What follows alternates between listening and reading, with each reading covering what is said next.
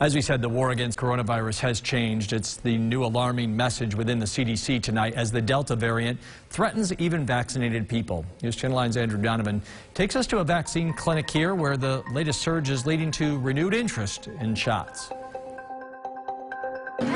That's not the line for the butcher. It's for a vaccine at Green Hills Farms. Isabella Whitehead from Phoenix, eligible just this month when she turned 12 years old, the youngest age approved. I always get jittery before shots, but afterwards it's a piece of cake and it's super fast. I think that it's going to hurt, but it doesn't. It's only a small pinch. She's an inspiration to reluctant adults, eligible for months, but finally going for it. I always thought I didn't need a vaccine. I never had gotten a flu shot, and I don't know, I don't really get sick, hardly ever, so I didn't think I'd be sick, and I just thought, well, people are getting it and asking me, you know, why haven't you gotten it? I'm just tired of answering questions.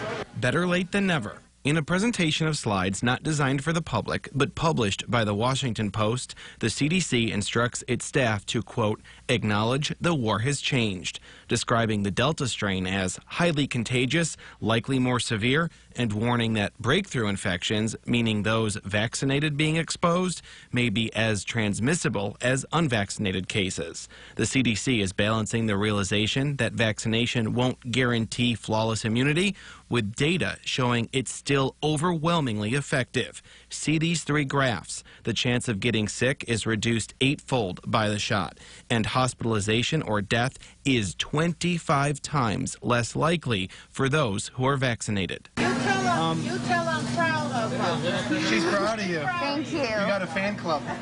Isabella turned out to be one of 34 people who got their vaccine today. That doesn't sound like a lot, remembering the large clinics a few months back, but considering the downtown clinic at the Civic Center every week gets about 5 people, 34 is a pretty impressive number. The county will offer another one next week at Empire Farm Days in Pompey on Tuesday, Wednesday, and Thursday. No appointments are necessary. People can walk right in.